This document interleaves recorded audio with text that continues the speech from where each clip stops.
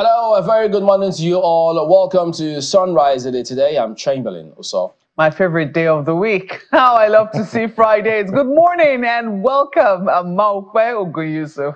And I've thought it's everyone's favorite day of the week. Good morning and welcome. I'm Ayo Makinde. Today is October the 4th, if I'm not mistaken. Yes, October the 4th. Welcome to the show.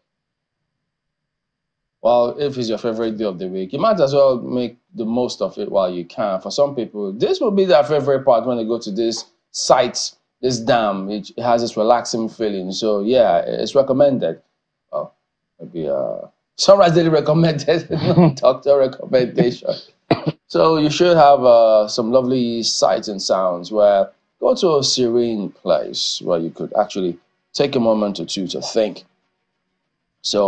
So many things happening so thick and fast, I tell you. So, I thought it's a little more relaxing area, but... What do you mean by that? I can tell you that the people of Zamfara State will not smile at that statement. What do you mean by you thought it was a more relaxing area? Well, you know, there are dams, some lovely sights and sounds that we do have previously, which is where you go for where tourists can go, but for here, I'm just wondering. Yeah, I think it will be worthwhile to have a conversation with the governor of Zamfara State, Governor Dauda Lawal, who interestingly was in at Onga recently, at the United Nations General Assembly, trying to, make a case for his state, alongside a number of other governors who were also there as well. But yes, the view you're seeing here is the Bakalori Dam located in Zamfara State. I'm trying to see the local government area a little more closely. It's in the Maradun local government area, as you can see on the screen right there. And it's supposed to be one of those, helping to supply electricity and also help with irrigation in Zamfara State. But I don't know. It's unclear when this was taken. I don't think this was right in the peak of the rainy season, because I would think that if there was, we should be seeing a little more green around that area. Zamfara recently, unfortunately, has been in the news for not the most pleasant reasons, but let's not forget what the state is capable of. As Chamberlain always says, we don't eat potential, but it is important that we know that the potential is there. I mean, a state that is so richly blessed with so many resources, one of which is land, and now we also see it's capable of storing water for irrigation and for agriculture, and for electricity production. There is so much there, but it would seem that all that has come under focus is the gold in Zamfara, which has now caused a lot of conflict in that state. It will be very interesting to see what the attempts at resolutions to ensure that the full potential of this state is harnessed. I think that's certainly a conversation. And interestingly, the current governor has been very vocal about what is happening in his state, or what has happened in the past, implicating the former governor, the immediate past governor of the state, who is now Minister of State for Defense. Interestingly, Chamberlain, you also had a conversation with the current Minister of State for Defense, who also had a lot to say. But this is what we're looking at. I don't know how it is. I'm looking at this dam and I'm telling you all of this story. But the idea, and also let's not forget that dams have also come under scrutiny in recent times, given what has happened with the dam in Maiduguri, which broke and caused a disaster, a major disaster to the people of that city. So it is important, as the Minister of Water Resources has said, that they look at all of the dams and make sure that their integrity is not in doubt. This dam, the one in Abuja, the one in Niger State, all of the dams, the many dams that we have across the many states of this country, to be sure that, we're not looking at disasters waiting to happen. But I would say that this is a rather swimming view, if you were to take a rather objective view of what you're seeing on your screen. Ayo, what would you say? Potential. I think I can relate to what Chamberlain was talking about when he said, I thought it was a more relaxing view. Remember that dam that, we also have, that we have brought on a number of times. That's what I'm talking about. You too. Come on. Yeah. It's a Friday, for goodness sake. So, well, maybe that's what he had in mind. And maybe what you are saying, Markwe, is that the potential is here at Baccalaureate Dam to do exactly the same thing there. And you know what is interesting? I'm right now on the website of the ICRC, that's the Infrastructure Concession Regulatory Commission. And guess what the value of this Baccalaureate Dam is, according to that website? 816.8 million naira. That's about $5.06 million. Well, it could be more now. I don't know, but that's what is stated. And we also understand that it's under of course, the Federal Ministry of Power, Works and Housing at the time, because that has been since restructured now, and it's under the energy sector. Quite a number of interesting things you will find about Baccalaureate Dam on that particular page that I'm looking at now. So the potential is there. Are we going to turn it around and make the most of it for our people? I guess that's what we're waiting to see. Chamberlain. Yeah, so there's another interesting development that came through not long ago. The VIO, or what do they call themselves? The DRTS. Here's for you.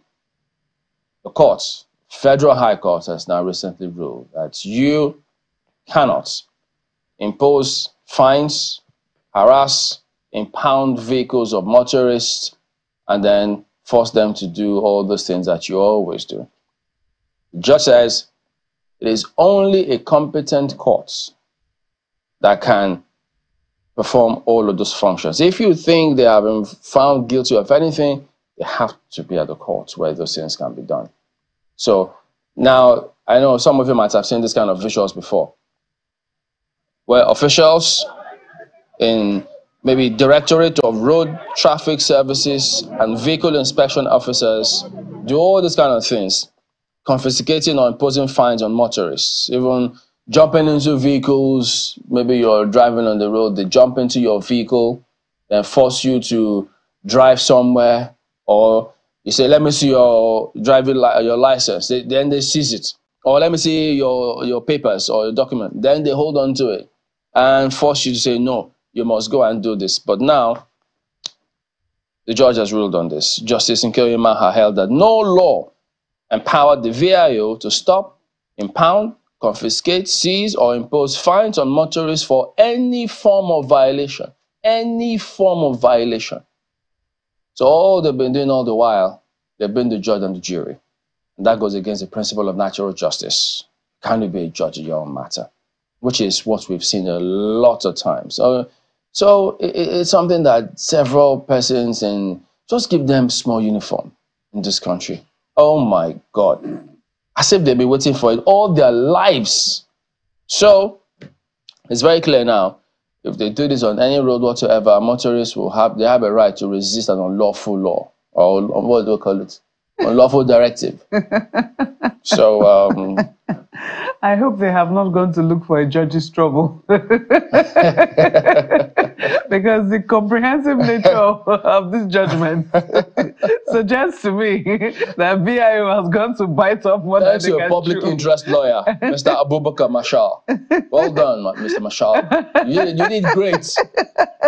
People are praying for you right now. You have no idea. I think I'm allowed to laugh like this. Absolutely. So the VIO has no love. No, they don't. But the thing is, they're only on a revenue drive. That's what they do. They only target the vehicles they know will pay. Look at cars that are dilapidated. They just look the other way. They just, okay, please leave this. This one's will never be. But for this, they just hold you. Once they know you can't, then they hold on to you. So now they say, no, whatever you do, go and find other ways of doing it. But you cannot be stopping vehicles on the road. If their papers expire, let them charge them to court. No love from the Sunrise Daily crew, VIO. You guys have not been doing great. We don't have love for who violate the law. The truth of the matter is, ever since I learned that these officials, you can't win with them, I just decided, look, anything that would put me in conflict, in contact, in negation, I just, I arrange myself every year I think, my papers, are they in order? Because the one thing I do not want, they would derail you. They would annoy you. They would rile you. They are the only groups of people on the road. Even the police. The police is far more reasonable than VIO These guys act officials. like principalities. That's who they act like. So I have always found with the moment any VIO, and you know what? They always find the most innocuous, the most annoying days, the days when you are rushing somewhere, the days, I mean, yesterday, just 2 days ago, what am I saying? Yeah, 2 days ago. 2 days ago, I was rushing off somewhere, I was actually in a hurry, and I could see the lights. I was right just before a traffic light. The light was green, and here I was trying to say, let me see, hurry up, before the light turned red. And then I just saw these officials from nowhere are trying to stop me at a green light. And I was pointing at the light. Are you looking at the light? It's about to turn red, this man. Well, by the time, he slowed me down, and before I know what's happening, the light turned red, and I was just like, God, these guys, do they get it? Wow. Do they get it at all? Anyway, so as I said, I mean, the question is, now that this law has now, this judgment has now been handed down, the question is, would they see it? Because I was looking at the reactions on Twitter yesterday, and I saw this very prominent one from Dr. Joe Abba. If you remember him, if you know him, he was the Director General of the Bureau for Public Service Reforms. He did a great job with the FRSC, and at least I think a lot of people have wonderful things to say about the Federal Road Safety Corps in terms of at least the speed with which you can get your driver's license these days. So Dr. Joe Abba was reacting yesterday, and he says, they will say they haven't seen the ruling. Anyone that has it should share it so that everyone can print it and keep it in their cars. I fought them when I was DG and even showed them a memo from their minister that they shouldn't be on the roads during rush hour. I know them well. So yes, that was his response. I mean, to this particular judgment, that in Abuja here, you're not supposed to stop cars during rush hour when people are going to work, rushing off to work, or when they're closing from work, because you impede traffic, you cause unnecessary hold-up and all of that. And in that period, it seemed that they were not listening. They were going against that, and he says that he had cause to engage with them, and they said they've not seen it. So he's saying that, please, this judgment has to be widely circulated. Vehicle owners should have copies of it. Whenever it is they stop you, you say, no, you do not have a right to be here. And here's the judgment saying you should not be here. Ignorance of the law is no excuse. Please. Not too many uniform. You must have. They are chief of this. Ignorance of the law. Not too many. Law enforcer is not a lawbreaker. So it'll be interesting to see just how this, is implemented. But Ayo, I don't know what your experience has been with VIO. Of course, Ayo is happy about this. Maybe Ayo has some love for them. well, from Abuja here. Well, you already made the declaration on our part, on behalf of the team. No love, and not because not because we hate. It's just because your antecedents always precede you, and it's not just a good one.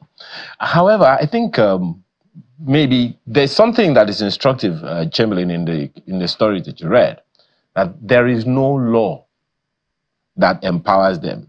Will this now compel someone to go create a law that will now empower them? And I think, maybe it might be a good idea for someone to begin to think about some initiatives. Lagos used to do that as well until, of course, there has been some improvement now, so to speak. But maybe another upside to this, Chamberlain, is the fact of the man whose name you called, who took this matter to court.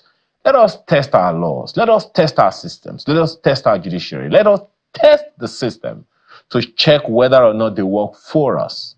Now, the people who have been wronged by VIO in various parts of the country. Now, this is a headline. Will this judgment also apply in Zamfara or Kebbi or Borno or Kaduna or anywhere else? I guess time will tell, but this is what is operational now. And it's a good thing let them also now learn. And please, should there be those who are not educated among them, Let them take them to school and teach them the letters of that pronouncement of the court. That's my take, Chamberlain. Oh, by the way, let's take you through some of the dailies here. Okay.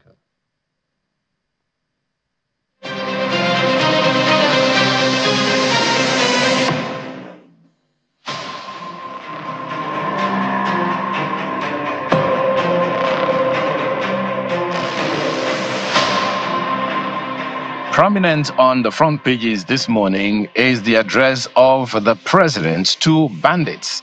Look at the front page of the Nigerian Tribune. Tinubu to terrorists, bandits, surrender or face renewed military onslaught. Stories on page 26. Poverty, unemployment, contributory causes of insecurity in the Sahel. That's according to Abdul Salami. Multidimensional approach needed to address insecurity. That's from the CDS. Same story is repeated right there on the front page of the Leadership Friday. Drop arms or be killed. Tinubu warns terrorists. Poverty, failed institutions created fertile ground for insecurity. That's from Abu Salami. Sahel region synonymous to instability. It's from CDS. ECOWAS to activate 5,000 men force to fight terrorists. Nigeria winning the war, says FG. Same story on the front page of the Nigerian News Direct. Enough is enough. Your time is up. Tinubu tells terrorists, bandits, Sahel is still a huge killing field despite successful government efforts. That story is on page 21 of the Nigerian News Direct this morning. The angle of this Nigerian newspaper to that same story is 7,260 persons killed by bandits in 2 years. Ex-head of state Abdulsalami Abubakar laments evil of insecurity in the north. Find the details of that story on the inside pages, page 6 to be precise. The front page of Daily Times has that same story from this angle. Insecurity, CDS Musa kicks against hiring of military contractors. Says hiring military contractors will aggravate insecurity in Nigeria. Lists reasons why fight against terrorists, bandits has dragged for years. That story has details on page 4. If you look at the front page of the Vanguard newspaper, this is what you have. Minimum wage disquiet as FG makes selective payments. Labor leaders kick, say government insensitive to suffering of workers. Workers lament hardship, many sleep in offices, trek to work due to high transport costs. Delay affecting productivity, that's from NAT. Varsity workers worst hit, that's coming from SANO. The details of that story you find on page 5 of the paper this morning. The Guardian has, lured by passion, imperiled by political class, broken system. The details you find on the inside pages, but of course, the infographic on the front page will give you an idea of what's to come. Daily Trust has FG targets more revenue from taxes as Tinubu sends 4 bills to National Assembly to rename FIRS, harmonize states' LG's levies, capture cryptocurrency. Government looking for more money. As from an economist, find out who said that on page 4 of the Daily Trust newspaper. Daily Independent has varsities on verge of shutting down over hardship. ASU laments, says most universities pay 300 million naira for electricity monthly. Government only gives a paltry 15 million for overhead monthly. ASU gives FG 2 weeks over pending demands. Find the details on page 29 of the paper today. That same story is captured this way on the front page of New Telegraph. High electricity bills. Varsities on verge of shutting down. That's from ASU. Decry foreign elites' influence on Nigerian politics. Polytechnic lecturers may withdraw services, cite unresolved demands. Issue 15-day ultimatum to FG. Mobilize members for protests. Despite challenges, teachers' welfare remains priority. That's coming from the federal government. Cost of electricity will soon come down. That's a promise from the power minister. Find the details on the inside pages of the paper today. Business Day has multinationals exit Nigerian operations to limit FX exposure. What does that mean? Retain local assets to tap opportunities. The details of that story you have on the front page, and it continues on the inside pages of the paper. And these are the papers we have for you today.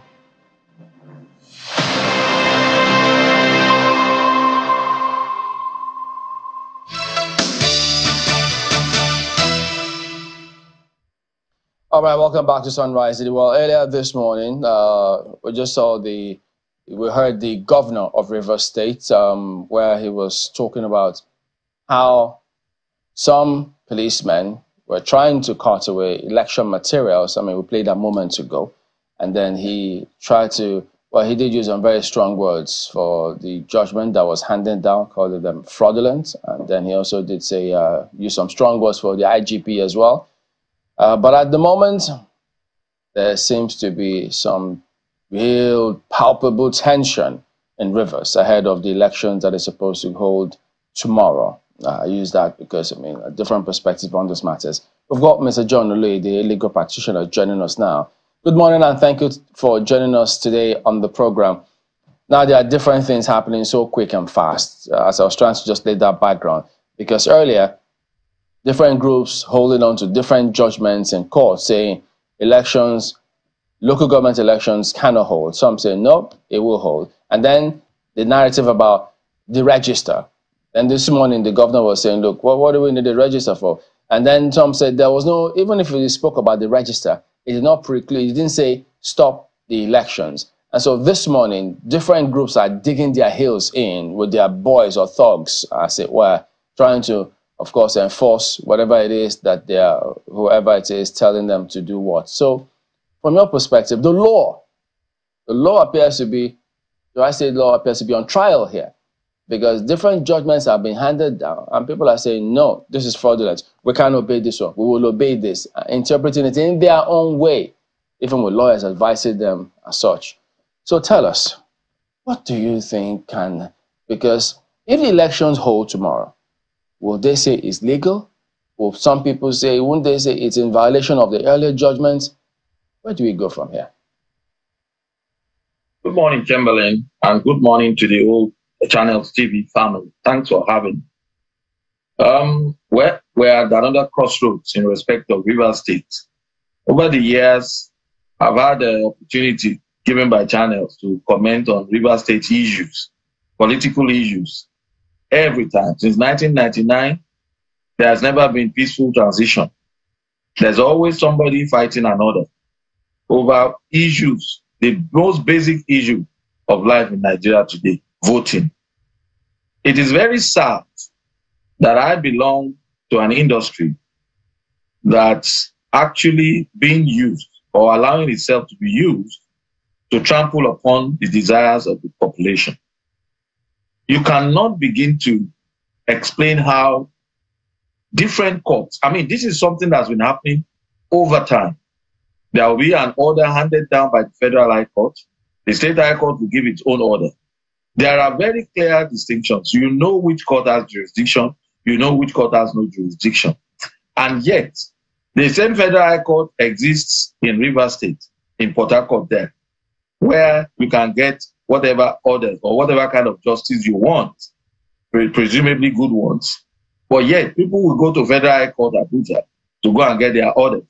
The people in Port Harcourt will go to the State High Court in Rivers State to get their own orders in respect of one election. Definitely, somebody is misinterpreting the law. I have always said it. The law is very clear. We all know, most lawyers are assumed. It will be very sad for me to say some lawyers know the law. A lawyer is presumed to know the law. And that's why other people come to us to explain to them their rights. Now, when a lawyer, a very, very high-ranking member of the bar goes to court to ask court for orders that he knows the court has no jurisdiction to give, it is sad. And when a lawyer goes to court to get an order that he knows will truncate the advancement of democratic tenets, it is very sad. But unfortunately, the court will not sanction anybody. The disciplinary bodies will not sanction anybody because the rule of law in Nigeria is not the same as for everybody. Now, this Rivers State say, look at it. They say Justice Leaf who gave an order that says no elections.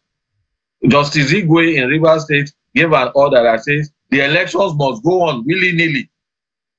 INEC says, I have not released the voters register that will be used to conduct these elections. The Rivers State Independent Electoral Commission says Oh, you are lying. I mean, we can go on with this. Then there's another story that says 17 out of 18 parties have subscribed. They said they want to go on with the election.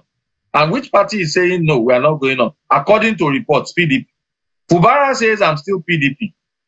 And the elections are going on. So it declares 2 days of public holiday so that people can travel to the interland to vote in these elections that is scheduled to hold on tomorrow. And this morning we heard that some policemen tried to impound electoral materials.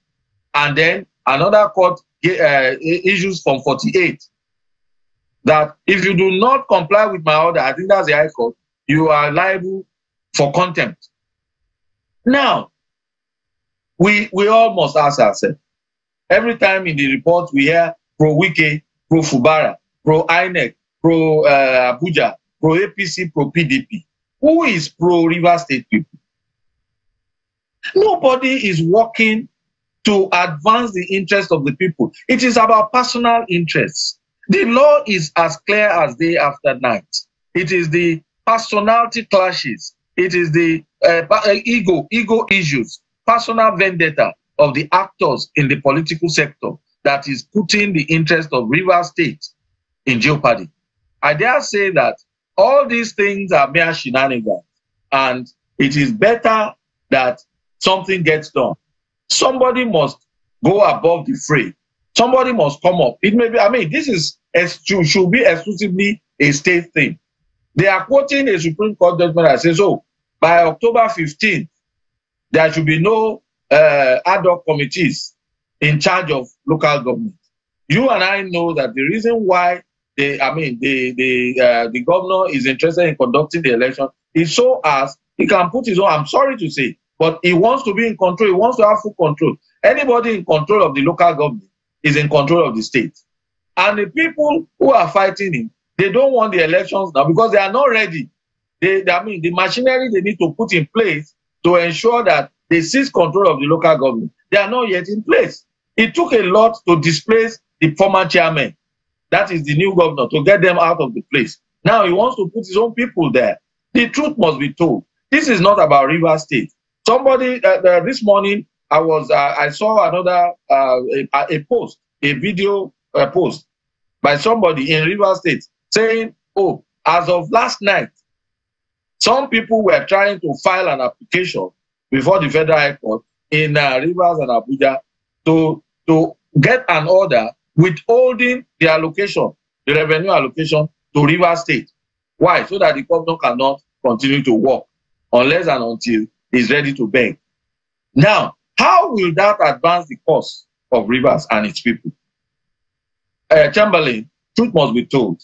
Nigeria is at crossroads. It is not about Rivers. Is just an example of what is going on everywhere else. I mean, it is not about performance anymore. It is about holding the jugular of where you are, your own corner of the Nigerian society, and ensuring that you have a kingdom there. This is about kingdom seizure. Okay. And I dare say the River State people will suffer the loss. If I could just ask you, because there were persons too who were also trying to tell us that, wait a minute, you people missed out that there was I think he said an APP, a decision against APP leadership, saying no. Some people came into APP at the last minute, and then you want to impose them and say they are the candidates. That no, they're supposed to be the people who are said to be the local government chairman. So when did they become APP flag bearer? And then they say, look, and by the way, the foundation was that the Supreme Court has said no local governments, you can't have caretaker committee. And so if you do that, you don't get any funds. And so they thought that was the crux of the matter. But if we say, for instance, assuming these elections go on Saturday, will all the cases that have been filed, or what then becomes of the position of the law if this election go on? It's a catch-22 scenario. You have a situation where elections are being, I mean, even if the elections go on tomorrow, you all know that, you see, there's a banana peel already. And it's a political gimmick. It's something our politicians have learned how to use well over the years. It means the elections are already in jeopardy. I mean, if it goes on, it depends on who controls or who has better access to the judiciary. That's what I mean. A lot of people say, oh, this is the elections in Nigeria. They are not won and lost at the polling centers. They are won and lost at the counting centers. But you see, the politicians have even taken it a step further. You don't win and lose even at the counting centers. They prepare the banana peel. You hear of pre-election matters, post-election matters, and then the courts have not helped. The laws regulating, the judicial pronouncement on elections in Nigeria, you cannot say, they remain in a state of flux because it depends on who is approaching the court. You have a situation where a particular governorship election, they will say, oh, this person has won. I don't want to name names because we are talking about Rivers. But you know as well as I do that there are certain judgments that they have even said is not going to be a precedent to be followed. It's for this specific purpose alone. So now you have, after contesting election, spending money, the River State people's money, after it's been spent, they will then go back to court. Then there will be a conflict of laws, as we say in law practice. What do I mean? This one will bring a judgment of the Federal High Court. That one will bring a judgment of the State High Court. That one will bring the one from Abuja, the one from River State. And then it will get to Court of Appeal. And then the Court of Appeal will then begin to say, oh, which one is superior? Because that's the way we should look at it. Which one, it used to be, which one was first in time? Or which one was later? You know, when I enter law practice, they will say, oh, the latest judgment of the Supreme Court, for instance, is the one you follow, where there are two conflicting decisions of the Supreme Court. That used to be the law. But now, different panels of all these courts will choose the one they like. That's when they will say, oh, this one was first in time. And the order that came after it ought not to have, been pronounced because there was one. If that court had parted its mind to the existence of that, to a subsisting order, it would not have made this order. And then we begin to play the board game, chess, of, okay, we eliminate this, we eliminate that. At that point, there is room for the judiciary to maneuver to favor whoever it wants to favor. It's about discretion. It's no longer about law. So, like you have said, all these rulings, all these orders, all these judgments, they are the banana peels, the catch-22. When the chips are down and it gets to Supreme Court, there is going to be a lot of conflict. And then the Supreme Court that can never be wrong in Nigeria will then choose the one that is in sync with the desires of the winning party. And at that point, the winning party will say, oh, this is what justice means. Different interpretations for justice. Oh, the judiciary is the last hope of the common man. The losing party will say, oh, the judiciary is corrupt. That is the situation we have now. It is time for the judiciary to redeem itself. The organ of government that will save Nigeria from this precipice is the judiciary. At some point in time, the judiciary must begin to tell the politicians, no, you cannot come to us to put our imprimatur on that which is palpably bad. We are not going to sanction all these your moves that you do in anticipation of a favorable decision at the apex court. It has to stop. Some of these cases ought not to even get to the Supreme Court. Some of us lawyers who practice otherwise than as election law practitioners, our cases are not being heard. Because every election cycle, they'll say, oh, there's a time bar. We have to finish all the election petitions. Now, they finished presidential, governorship, local government, they have started their own. And they will find a way, we lawyers will find a way to push these matters up to Supreme Court, thereby disturbing those of us who do not live on election petitions alone. I must say that. So it is very sad. All these things that are happening, they are just preparation for the final tango at the apex court. And it is very sad. And I believe that, well, we thank God for the new CJN. I believe that she's well enabled to begin to nip all this nonsense in the bud. It has got to stop. We are being mocked. The legal practice, the judiciary in Nigeria, nobody respects anything again. You get an order from a court, even in relation to divorce, and you find embassies will scrutinize it. They would even tell you, they overrule our judges now. When you present a document, a court order, to embassies, they will tell you that, I mean, they are not even certain it's genuine, even when it is genuine. And then when they go back there to check, they will tell you that, okay, we have checked. But I mean, why? I witnessed a judge saying, how can an embassy official teach me my job? Is it not sad? So that is it. It's a banana peel. And they are putting things in place. They are putting things, the midfielders are playing now. It's a game of soccer now. The midfielder, the holding midfielder, the attacking midfielder, they are all there now, ready. And then the avalanche of cases will start. Which is really, really, really sad, as you've said. And apparently, the Chief Justice of Nigeria, the new Chief Justice, Kudirat Kekereekun, now has her work clearly cut out for her. But I want to, at the heart of it, you said this is about kingdom seizure. That's what you said. And really, some people will say it's because we all know the outcome of local government elections. It has not changed. Since we have started seeing the conduct of local government elections, especially in the wake of this declaration of autonomy for local governments, we've seen that every single state that has conducted elections, the party of the governor in that state has taken all the seats. And we know that that has always been the status quo with regards to the country. So it would seem that, the quest here, or the battle here, is to ensure that that doesn't happen in Rivers State. Isn't that swimming against the tide? Because we know, not because people love the ruling party in any state, even in the states that, their governors seem to be professing democracy. You always find that even when they too conduct elections in their state, almost all the seats are swept away by the party of the governor. And they say, well, we won. They always claim that they won. And sometimes you find out that the opposing party never contests. I mean, they don't even participate in elections because they don't trust in the process.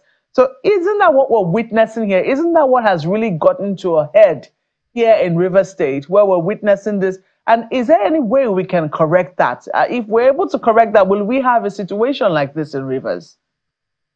Margaret, thank you. I mean, you got it right. I mean, I always tell people, the Nigerian problem is not about law or its application. It's about we as a people. It's about the elites, the political class, believing that, look, democracy has a Nigerian definition. You see, the Nigerian politician does not practice democracy as obtained in most other places.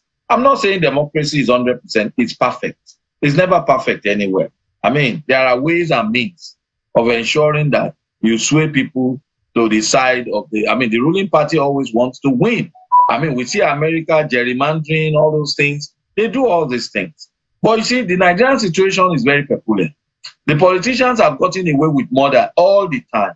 They have found a way to corrupt the legislative houses. They have found, this River State situation is just out of this world.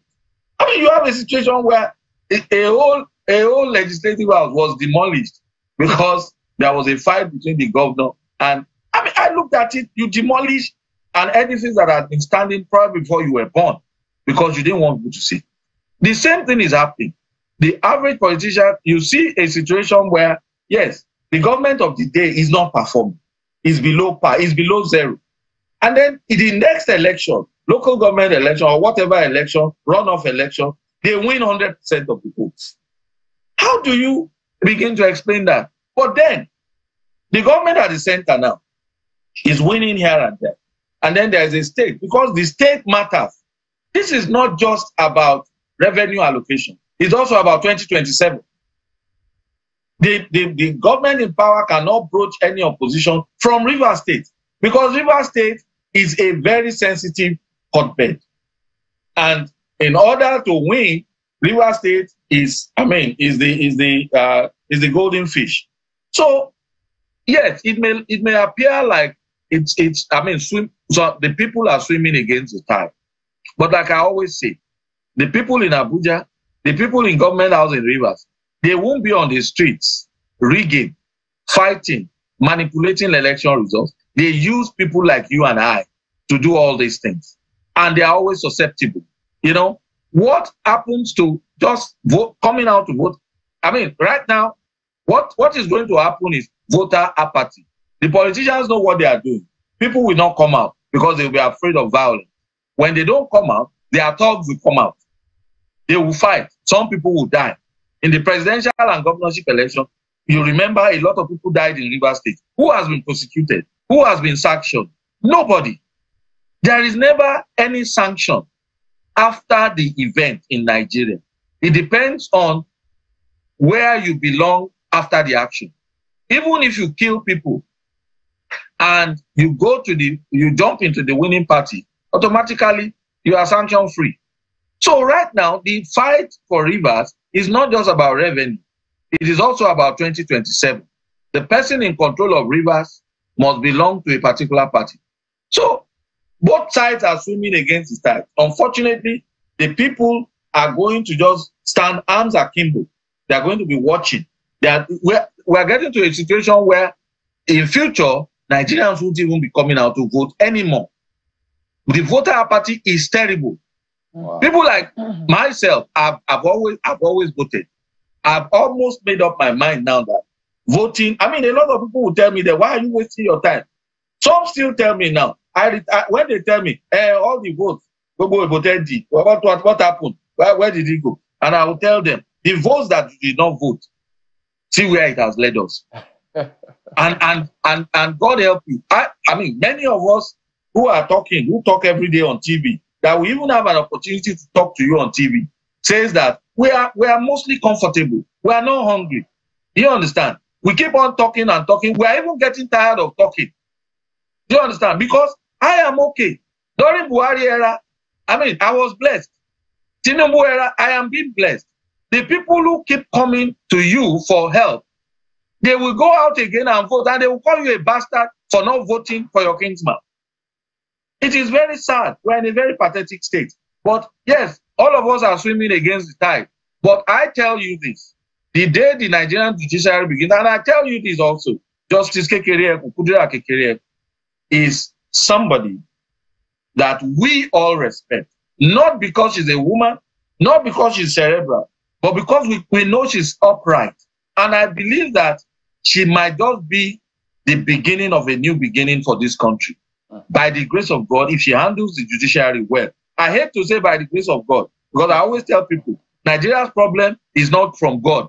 It's not of God. And for as long as we keep praying and praying and praying, people do night video and all that, it's not going to help us. We need to take the destiny of this country in our hands. And let us just hope that Justice Kekere will begin to clean up the judiciary, such that when judges issue the kind of orders, overnight orders, she will rise up to the occasion and sanction anybody who wants to be sanctioned. And when lawyers also bring such applications, I mean, if a judge is sanctioned, other judges will know that when lawyers bring useless applications before them, they must treat the lawyer like a useless person. Yeah, I think that's what a lot of people will be looking to see. So for this particular case, they will wait to watch and see, will the judiciary be strong on the weak and weak on the strong? So I guess time will tell. Well, we do thank you for your time as always, Mr. John Oloyede. Always a pleasure to have you on. Thank you very much. Okay, so things are developing real quick and fast in Rivers. I understand the governor is about now having a press conference, talking to the media about it. And so you could expect that, of course, if he finishes, you have another group who also want to respond to what he has said. And so puts the media also in a bind, because they will need to also be careful. How do you ensure that the laws that the media operates by is also violated? So all of those things, even though the people want to see, they want to know what's going on. So equally catch-22 for the media, I tell you. But it's also going to be interesting to see the role that security agencies will play. Because right now, the governor is saying that, they don't need the police in the state. They don't need the police? Yeah, they don't need the police. So the question is, who's going to, ensure that... Won't thugs take over the state? And security in the state, how are we going to... Well, because they believe that the police has been compromised. They believe that the police is taking sides in this conflict. I think the police will have to show that they are not taking sides, and they have no reason, because they're the only state actor recognized to be able to provide security the during thing an is election. this, what they always tell us, the law is the law. The law is not about emotions. If, unfortunately, the police is the legal entity to do some of these things, any non-state actor that comes in there, they'll tell you, who licenses those non-state actors? It's the police. But if the police were, some officials were caught yesterday, from what we then deal with those ones. Whoever is caught, then let them face the music. But the thing is this: who is the commissioner of police in Rivers? We understand that's supposed to change. So who will the person be? I don't know. These things are real tricky. But we'll have to head over now to Lagos. Ayo's got our next guest with him. Well, thank you, Chamberlain. That question that you're asking, it's another question that's been asked. Who will police the police? There's also been that talk in some quarters that, maybe we need to begin to police ourselves. Everyone bear arms and all of those things. God forbid that those days come. But, let's have a conversation this morning, because in a way, it's kind of related. Honorable Adejola Adeogun joins us this morning to have this conversation, because the Senate stepped down a bill for an act to prescribe standard and conditions of license for operation and practice of private investigators in Nigeria. What all of that is about, let's hear from Honorable Adejola Adeogun, former Deputy Chairman, House Committee on National Security and Intelligence. Thanks for joining us this morning, Honorable. Oh, well, I guess we're going to get him back. As soon as we do have him, we'll let you know. So essentially what the whole issue is about is that the Senate halted the progress of that bill aimed at regulating private investigators. That bill was sponsored by Senator Ositangu, who sought to establish licensing standards and conditions for private investigation practices.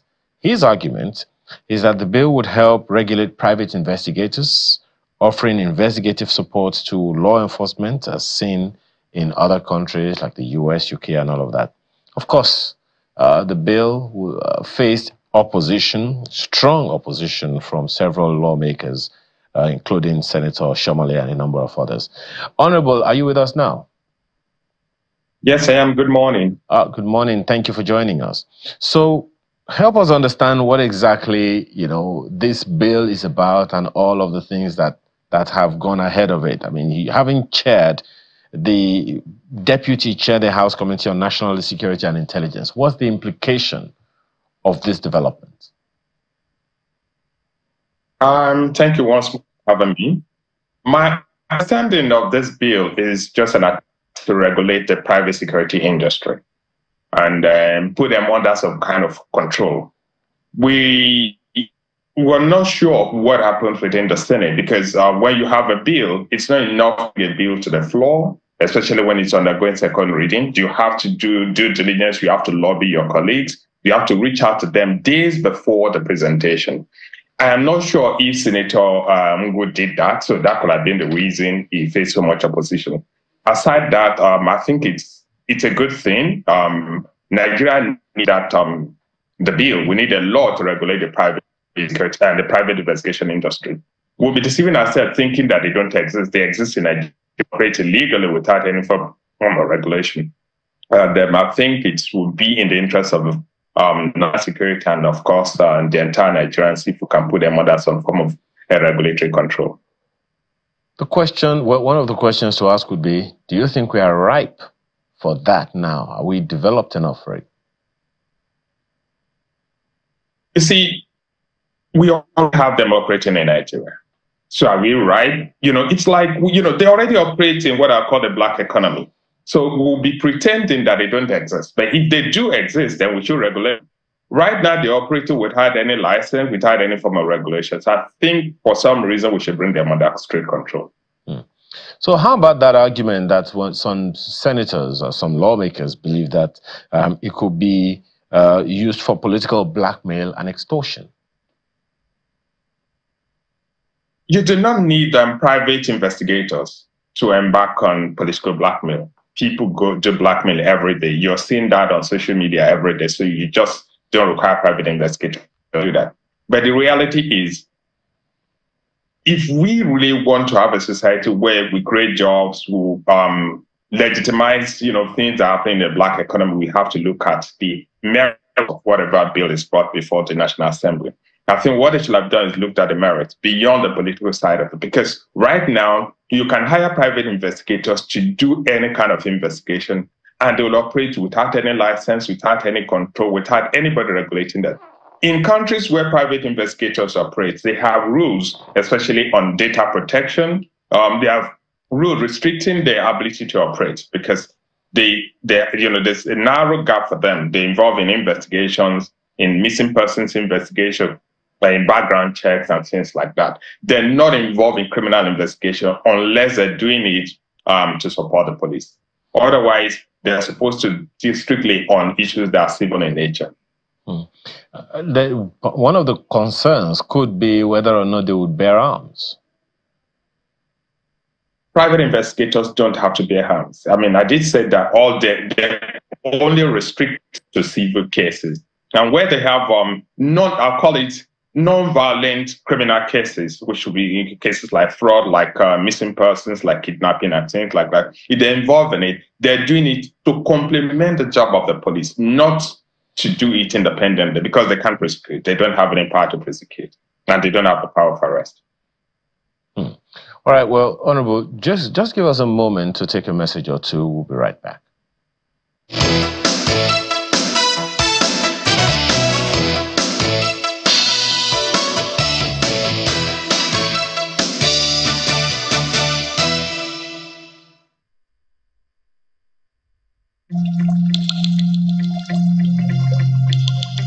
The Duchess International Hospital caters to every aspect of the family's health needs. A one-stop shop for maternity and child health services, emergency medicine and critical care, medical and surgical subspecialties, dental and eye care, and a range of other subspecialties and services, all available at a single location right here in the heart of Ikeja. And it really doesn't matter if you're paying out of pocket using your HMO or private insurance. We focus completely on providing that world-class affordable healthcare for all the family at all times.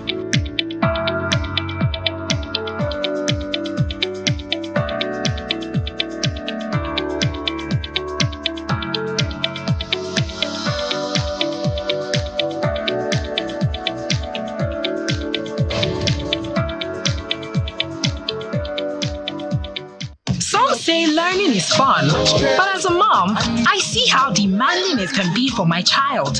That's why I ensure he starts every day with a cup of Bonvita. Bonvita, prepare them to win every day. Now, all of us like to chop better food. Food where they make body tranga and vegetables wey fresh like say tomorrow no day. We want make the chocolate sweet the way we go like am. No cubes. Now it be the secret. Dem make am with correct ingredients like chicken, parsley, garlic, plenty iron come full and palm to make your chocolate palm bar for you. Come dey sweet well. Now it be the cocoa. Make we carry salute, throw away give no. Change your world by changing wetin dey your plate.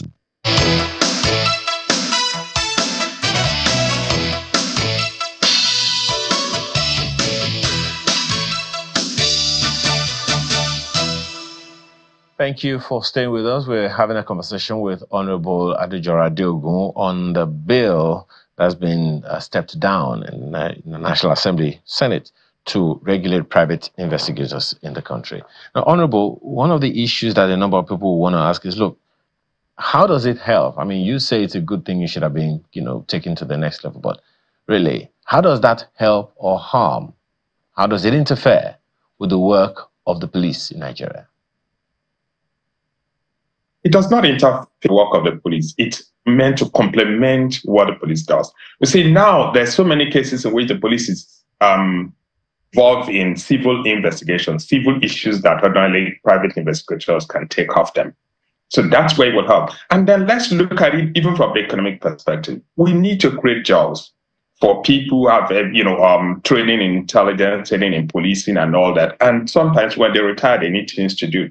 So I see this as an avenue to create jobs for them. We shouldn't miss that opportunity. We shouldn't miss an opportunity to actually, like I said, to legitimize an industry that is existing under the radar. We have private investigators in Nigeria now, and they're employed by multinationals. They're contracted by embassies when they have to deal with issues of visa issuance and all that. They're employed by banks, by insurance companies when they're investigating insurance fraud, bonds and all that. So they exist. So all we're basically saying is, look, if this industry exists, if these people are already operating, you have people involved in forensic investigations and they go to court to give evidence, they fall within this scope of private investigators. So give them a regulatory authority, give them a law to regulate them, to guide what they're doing, and then, let them pay tax to government rather than operating under the radar. So two things right quick, Honorable. One, under which agency of government will it be? And secondly, under which agency of government will it be? Will it only be under the federal or state governments? And then secondly, what are the other issues that should be considered if this idea, as you're talking about it, if this idea is to see the light of what are the issues that need to be considered critically? Okay, now this is something we're borrowing from other countries. In the United Kingdom, it's a federal issue, national issue. In the United States, states have regulations specific to them. But what is general to all of them is two things: data protection and limitation of powers to operate to investigate. So it means that they have a limit to the things they could be involved in. So once you have done that, you know that they're working within a narrow boundary. And now you're asking which agency will regulate them. Now, the security industry, the private security industry in Nigeria is being regulated by Nigeria Security and Civil Defense Corps, and I think they should fall under their purview. Well, then if it's going to be, so I hear you say on the one hand it should be under the NSCDC, then you're also talking about the states. I want to understand. Yes, you see, I gave you two instances. I gave you the instance of the United Kingdom, which is a national one. I gave you instances of the United States where it's states per state. But then you have an existing federal regulation, but the states have a concurrent power to regulate. So you could have the same thing in Nigeria. I mean, I know that in 2022, even the prisons were deregulated in Nigeria, and it was put under the concurrent list. Nigerian Railway now, state can now be involved in licensing of railways and power generation and all that. This were in the situation before. So you can have a similar situation in which the regulation of the private investigation industry is put on the concurrent list. If you can take this in about 10 seconds, there's also the concern of need for balance of transparency and individual privacy rights. That's why you have the Data Protection Act. That's why, if you regulate, then you can put them under certain regulation and ensure that they stay strictly. But now that they're operating without any form of regulation, so on which law will you use to prosecute someone who has violated privacy? None. Look at what is happening on social media. Absolutely. It's similar. Well, thank you so much. This has been quite elucidating for a number of people. Thank you so much for your time this morning. Honorable Adejora Adeogun is a former Deputy Chairman, House Committee on National Security and Intelligence. Appreciate your time. All right, let's see whether Business Morning on Sunrise Daily will protect your investments. Let's go there now.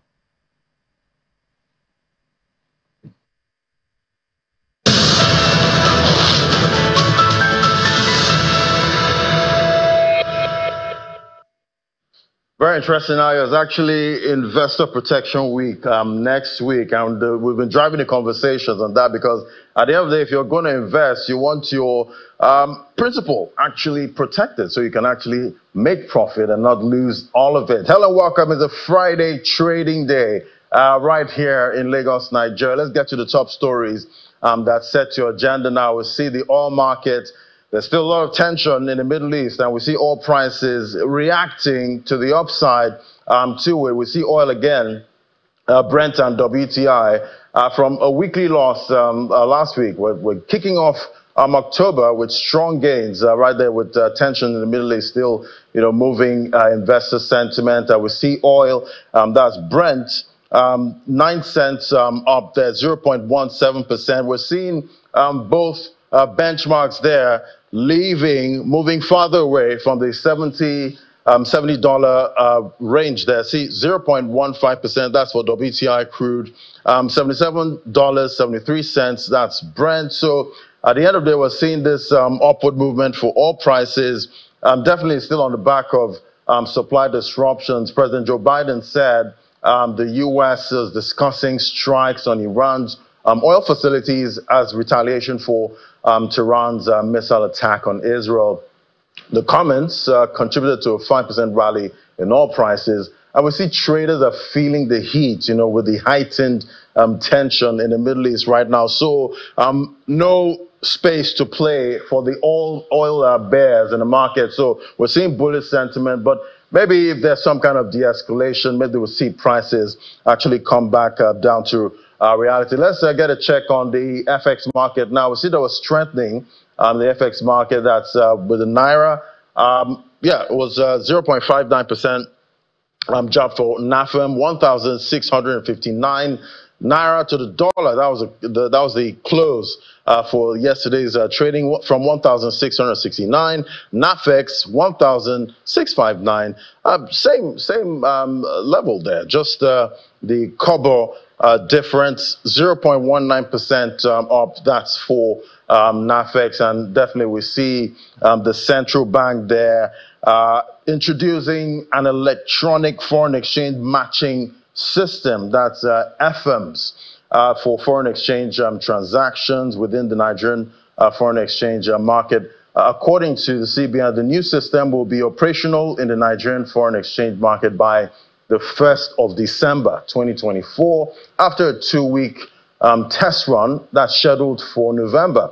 In a circular signed by Dr. Omolara Duke, Director of the Financial Market Department at the CBN, the Apex Bank explained that the FMs is designed to improve governance and transparency in the FX market, and definitely everyone's hoping that this will lead to strengthening, of Naira at some point. If we have all of that transparency and liquidity, definitely in the market. So other stories now. The federal government is introducing new tax incentives to attract $5 to $10 billion in investment for deepwater offshore oil and gas operations. This move is part of efforts to boost the sector and strengthen the economy. In a statement, the special advisor to the president on energy, Mrs. Oluveriden, highlighted the package, which includes tax exemptions on diesel, compressed natural gas, and cooking gas, aimed at supporting key investments in the sector. Earlier this week, the finance minister, Mr. Wale Edun, announced that this is the first fiscal framework for deepwater gas exploration since 1991. All right, let's look at other commodities now. The global price of rice has dropped to its lowest level in 16 years, with prices last seen in 2008. And this is based on data from the Thai Rice Exporters Association. The price drop comes after India relaxed its export restrictions following an assessment of its domestic rice production. India, the key exporter to both Asia and Africa, has driven the sharpest decline in rice prices in over 15 months. Meanwhile, Africa remains a major importer of rice, sourcing from India and Thailand. Rice is a crucial staple, making up around 60% of many diets across the continent. But we're not seeing that price drop right here in Nigeria. See, on a month-to-month basis, rice still definitely up right there, over 100,000 naira per 50 kilograms. All right, let's look at our first conversation now. Major issues impacting Nigeria now. We see inflation driven by rising energy costs, food inflation. But one thing seems to be a driver of both food and energy prices: insecurity. How does Nigeria crush this insecurity issue that's, breeding oil theft and chasing farmers away from the farms? Joining me now for this conversation, we have Mr. Adebayo Adeleke, is the founder of Rootwatch, joining me right here in the studio. Great to have you. Good morning, laddie. It's been great to be back here. Yeah, it's fantastic. It's been a while, you've been on the show, and a lot has happened. Absolutely. Since last time you came. We've seen food inflation, even though, it's tending downward, we're still seeing it, elevated. If you look at the data from last month, you see that food inflation has left that 40% level, which is good, but it's still elevated. Prices are still high, at this point. Then we see energy prices. We're seeing the whole talk about oil theft. And, looking at everything, is the security situation improving in some kind of way in Nigeria? And if not, has Nigeria ever been this insecure, where it's affecting food and energy? Thanks for asking that question. It's quite of a loaded question a bit. Is Nigeria be this insecure? I would say with data, I think yes, over the course of time. Because if you look at it, of course, we look back in time and says like, you know what, we've never been this worse, but we've never really looked into the data and all the factors affecting insecurity over the course of time. And oftentimes, what we're experiencing now is the inaction that has happened over the last 20 or 30 years. So if you look at it, as Nigeria, we've never been insecure. We have always been insecure, but this much, probably not. You know, it's all about, you have to put it in context and in relative. But you've talked about, you know, food prices dropping. It's expected. You know, if you look at what's going on globally, it's not only Nigeria alone. Most of the countries are reporting inflation drop. The United States has dropped in the percentages as well, and we continue to see these things actually cascade into different countries, both developed and undeveloped countries.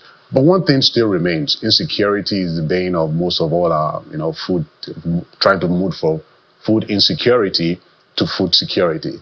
But one of the things, all the metrics, all the different domains that we've collected data over the course of time, insecurity rather, has ranked top 1 or 2 factors actually affecting, either from food inflation, food scarcity, you know, food agricultural production or whatnot. Insecurity has always been, and you and I will talk more. I think in our pre-show conversation, I share some ideas with you, but I'll let you go into it and I'll share more insight. And definitely you have some data out that's root to watch, and you did break down, you know, the risk level in some states, and you know, from this we see the likes of Borno, Katsina, Kaduna, Niger. These two, they're high risk. Absolutely. From previous of 74 points to 83. That's for Borno State, ranked 37. Not much for the month-on-month change, but you know, this is showing, you know, how risky most of these states.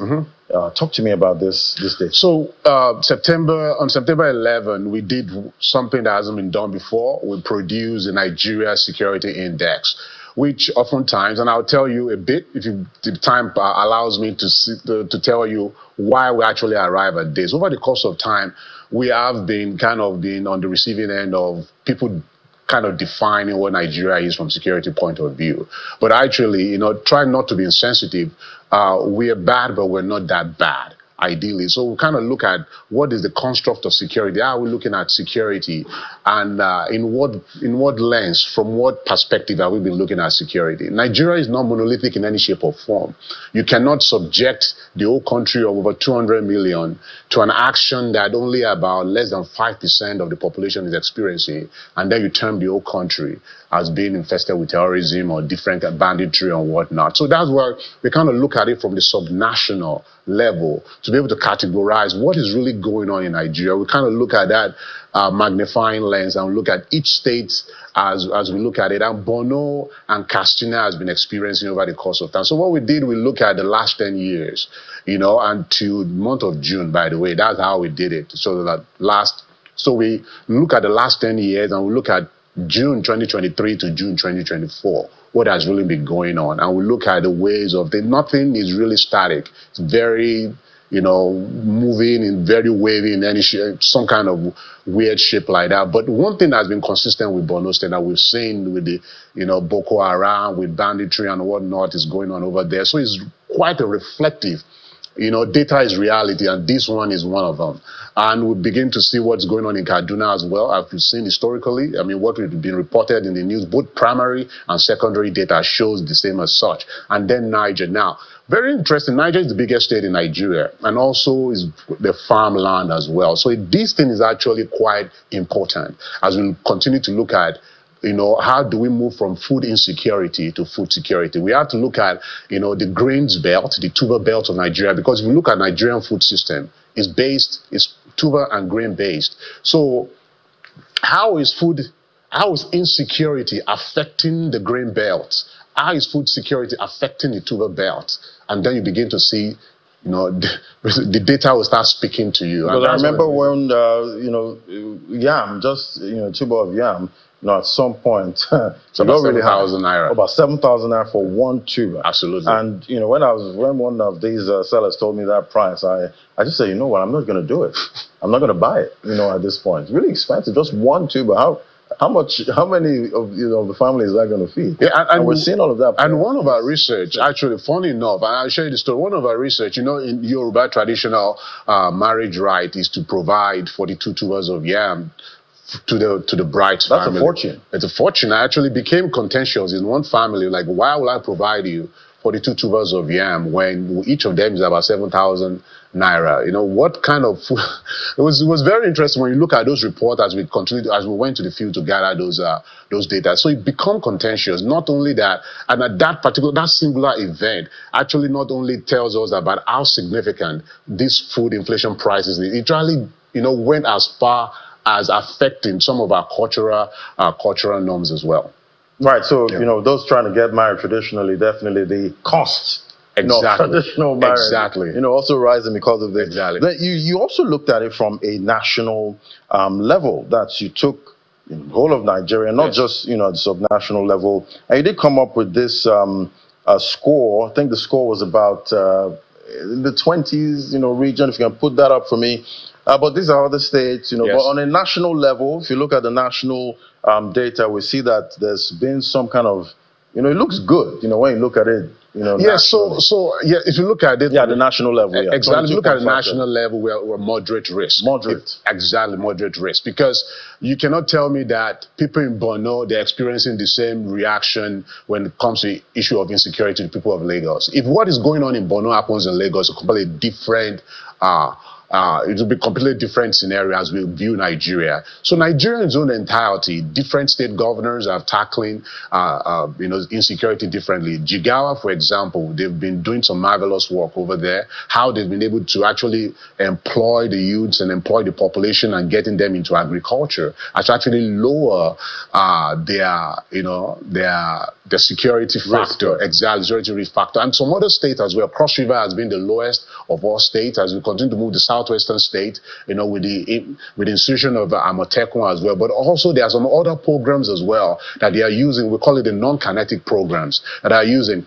As I explained to you over the course of time, is that when we talk about security in Nigeria, ourselves, Nigerians, and the world at large have been programmed to define security from just a law enforcement and military perspective. But security is quite deeper than that, because there are several expressions of security. If you look at it for national security, border security, economic security, energy security, there's so many expressions of security.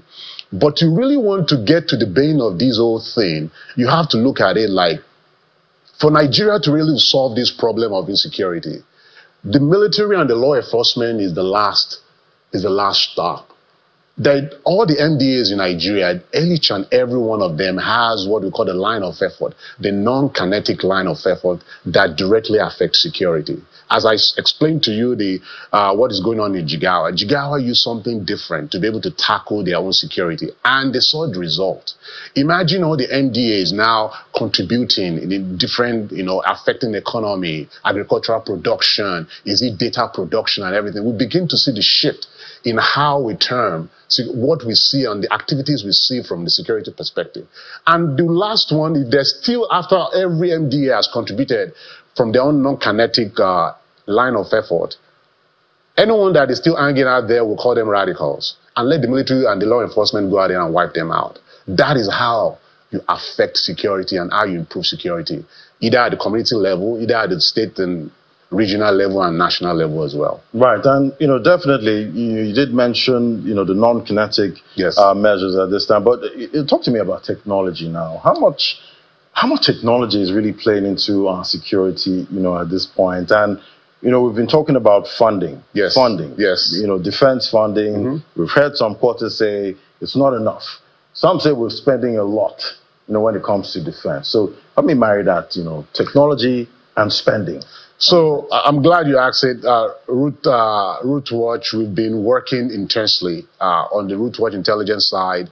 And also in the upcoming weeks, we're going to be releasing the Food Security Index, the first from Nigeria, about how we view food security. And what I can tell you categorically speaking, I haven't been on the field for the last 4 months. about both on the food security side and the physical and community security side. Technology plays a huge role. Actually, I believe is the bridge above troubled waters for us in Nigeria. For us to be able to tackle security, all form of security, we need technology. And the basic form of it that we are lacking at this particular point in time is data. We cannot, you can't solve what you don't know. And that's it. The moment you're solving what you don't know, you're actually being disingenuous to yourself and to the people you actually govern. And I don't think we actually have really sat down and looked at security architecture, both from the national level to the local government level and all kind of levels in between. How are we using data? What do we know about security within our confines, within our government, within our communities, within our borders? There's so many good data. I can be shooting all kind of data to you right now. You'll be shocked. But we need data more than anything else. And the architecture that produces data is lacking. And trust me, I collect data on food and security on a day-to-day basis every single day. It's not cheap. Trust me, like the Americans will say, it ain't cheap. And we have to invest more on it. If you really want to solve this problem, oftentimes when you look at some of these issues, you would think, is it a feature or is it a bug? Because oftentimes you will always attack this thing as a bug, but when you look deeper, you're like, this is looking like a feature.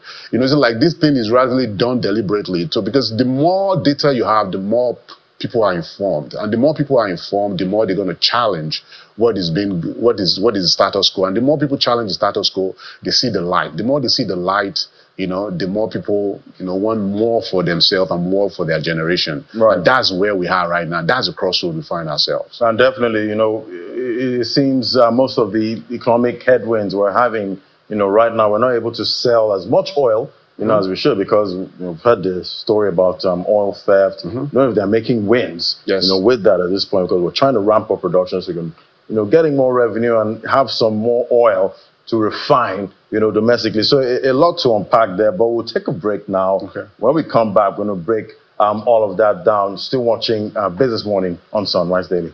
Thank you.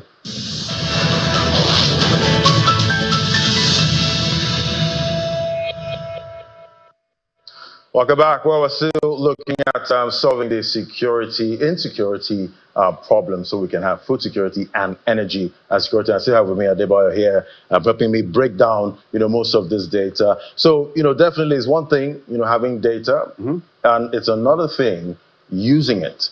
How can policymakers, make use of all this data and this, technology you have right here? Absolutely. So what data does is to give you the insight. The more you dig into it, the more you kind of probe the problems. Like I said earlier, one of the stages of solving problem is, what is the problem, and how do I get here, and data gives you the insight of it.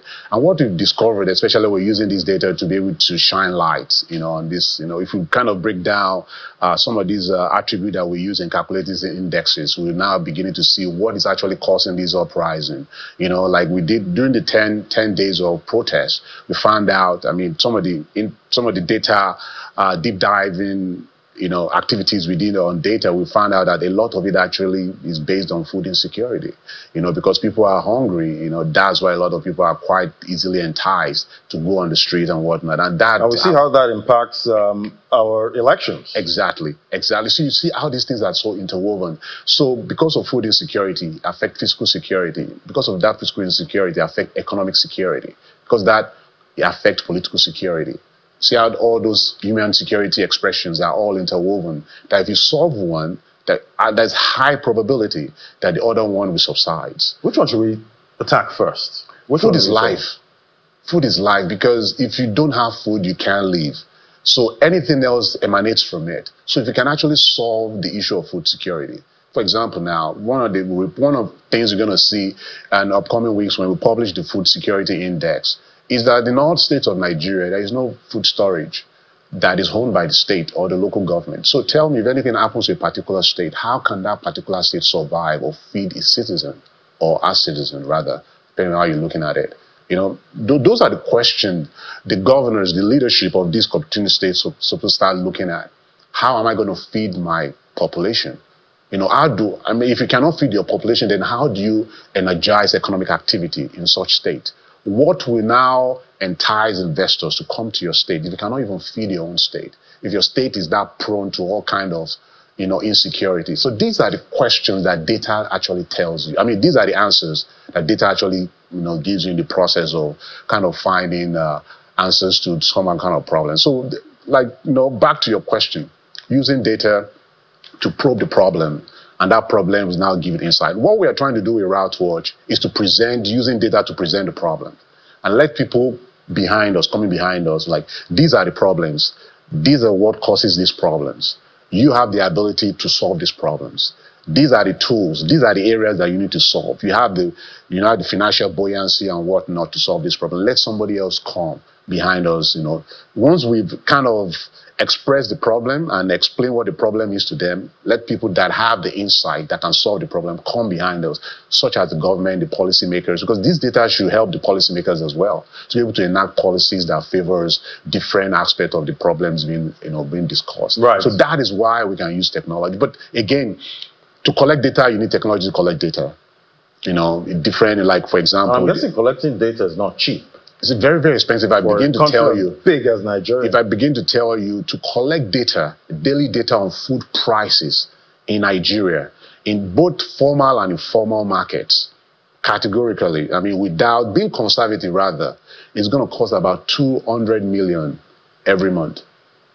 200 million naira every month to collect data on all 36 states and the Federal Capital Territory on both formal markets and informal markets, and just getting the food prices, because you need those numbers to be able to understand how the prices are moving, the inflection in prices, what is causing prices. Because funny enough, when anything happens in Nigeria, either the dollar drops or rises or something happens, the fuel subsidies or whatever, the informal market, the prices of food is the first thing that gets that notification, and people will feel it immediately. Actually, it doesn't even last hours.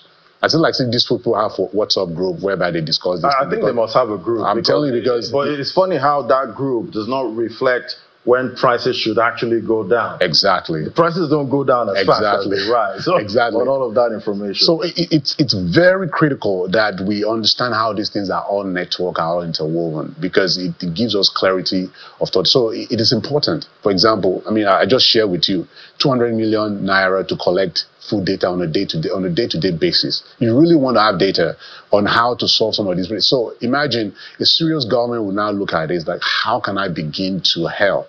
How can I begin to use data to be able to solve some of these problems? These are kind of programmatic spending I have to do, some kind of allocation to be able to do that. And if we are really sincere about our efforts to actually solve this problem, I think it can be done. It can be done. It can be done. We Yes. put aside a good chunk of money to actually collect, all of that data, so that you can have something to, actually work. So, going forward now, what are you seeing for 2025? When you've looked at all of this data, are you seeing improvement, on the radar, or looking at the body language, of this government, and also the, non-kinetic? Are you seeing security situation improving? Yes, in some areas. So if you look at what the military has been doing in the last 6 months, they've really wrapped up on the kinetic efforts, and that, excuse me, and that has taken out a lot of radicals. So I foresee that, but that particular traction continue to go, and that will kind of dwindle down, but that's just a bandage. Over the last, if you assess the current administration, over the last 12 months, they've done significant dent from the kinetic point of view of, kind of interdicting a lot of this stuff, getting to the heart of some of these radical communities and kind of disrupting them. They've been able to do that.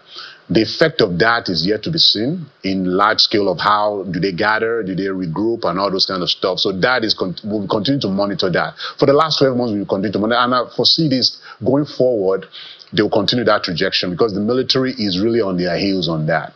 But now the rest of the MDAs, I really do not, if they don't actually, get their act together, because some of the solutions I see them proposing over the course of time, then it doesn't make sense to me. And I'm just being frank with you, it doesn't make sense to me. It doesn't show that they genuinely understand the root cause of some of these problems.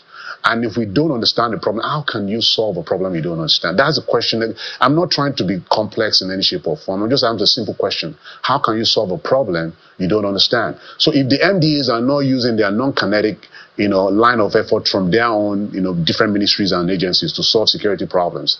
The military will always be at the, brunt end of it. People always they will continue to blame the military. Right. Because until I see a lot of actions from these MDAs, like genuine actions towards security measures, I think the status quo will remain the same. All right, so much to unpack, definitely, and we'll still keep watching and checking out all of this data coming out of Roots Watch. Thank you so much, Adebayo Adeleke, the founder of Roots Watch. Thank you so much for helping us unpack all of this data. Thank you. All right, so let's look at back to the markets. Let's look at the top gainers and losers of September. It was a good month, for the stock market. That's September, if you compare that to the downturn that we saw in August. So to the top gainers now, we see Burger Paints topping, that's for September, 47.55%. So if you invested in this in the beginning of September, then definitely you've made a cool change there on your maybe 500 or 100,000 naira investment. Then ABC Transport there, 47.44%, another 47% for eTransact. Now to the top losers there for September. That's if you put money in these ones, then you'll be down. That's Multiverse, 18.16%. International Breweries, 17.89%. Then we have the likes of Julius Berger there, 17.89%. Down. That's for the month of September. Let's look at the sectoral performance now. Which sectors shine? Looking at financial services. If you look at the sectors, we see financial services did have a nice move there. But if you're looking at it from the September, that's we're looking for the month of September. This was for yesterday. For September, we see the banking counter did do well in September. But we see consumer goods 0.20%. There you have it. Key index performance, NGX banking 10% up, oil and gas 7%, and insurance, that's financial services, trading with 1.36%. That's for the total performance. That's for September. So this will guide you to know which sectors to key into for October. Which one is going to which one's going to get profit taking, or where you might actually see cherry picking. You can use all of this data to find that out. Thank you so much for watching. I'll give you an update later at 1 p.m. That's on Business Incorporated for trading at the hour. Thanks so much for watching. I'm Ladi Williams. I hand things over now to the Sunrise Daily team.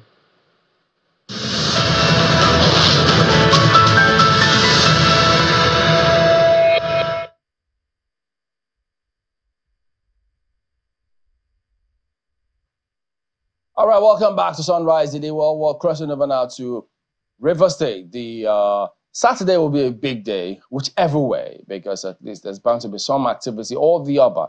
Well, earlier today, and I guess even up to now, some scenarios developing. Let's cross over to our correspondent, Charles Operum, is out there on this to just give us some updates on what the current situation is. Charles, so what is going on now in Rivers about the elections? Okay, Chamberlain. Right now, I'm within the premises of the People's Democratic Party's secretariat, and the chairman, Aaron Chukwuemeka, has just finished briefing the press. A summary of what he said in his press briefing is that the People's Democratic Party are not going to be taking part in the election. Of course, we said that before, but it gets more interesting. He enjoined every member of the PDP in Rivers State to oppose the election, not to take part in the election, and of course, boycott the election.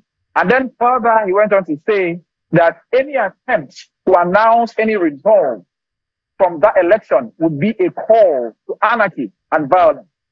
So this was a 7-point press briefing by the chairman of the People's Democratic Party here in Rivers State. He commended the Rivers State Police Command for standing by the judgment of the Federal High Court in Abuja, and went on to say that nobody will be allowed to flout that judgment. So that is a summary of the press briefing by the chairman of the People's Democratic Party here in Rivers State. That press briefing ended about 5 minutes ago, and that's why I was able to join right now. Chamberlain. Speaking about the police, who is the commissioner of police now? We understand that there was supposed to be a change. Has that happened? So it's interesting because by this time last week, the commissioner of police was CP Olatunji DC. As of this moment, there is a level of uncertainty over who the commissioner of police in Rivers State is. But it's interesting because this morning, when the spokesperson of the Rivers Command released a statement, he added a picture of CP Olatunji DC in the statement that he released. That would suggest that they continue to recognize DC as the commissioner of police in the state. But when the PDP protested to the police command yesterday, they weren't received by DC. They were instead received by the deputy commissioner of police in charge of operations, DCP Adepoju Ulubenga. So, as of this moment, there is a level of uncertainty about who the commissioner of police in Rivers State is right now. I don't know if you can also tell us, because we understand that the governor was also holding a press briefing this morning. Can you tell us if you have heard anything so far from that press briefing?